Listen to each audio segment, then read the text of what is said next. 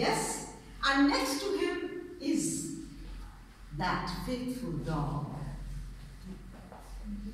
Right? And when we look deeper, we are looking at someone reading a newspaper.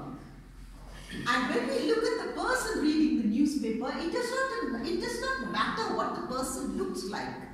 What is important is that the newspaper is being read. The most important part of that tableau is the newspaper. Yes? And then we look at the kettle. Yes? And the chaiwala. In terms of what he creates, it is the strokes of Krishen Khanna that actually become the mood. In his strokes, the color, the manner in which he used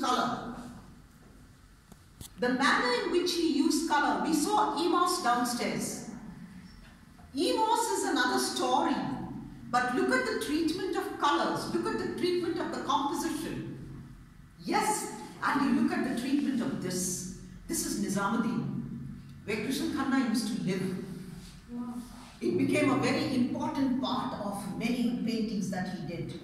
If you go to the ICCR website, I have done an online exhibition with catalogs called Visiting Indian Artists.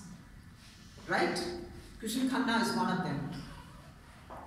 You'll find a whole series of his works, and you please read my notes. Okay? What I love about this work is that it has a monochromatic tinge to it, but it's not monochromatic. Right? The moment we see it, our first reaction is that it's like a monochromatic work.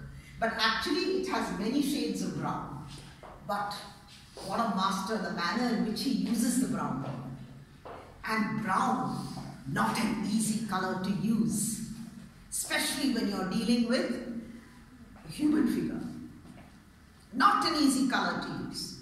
Yes, Krishen Khanna is most famous for his bandwalas. Most famous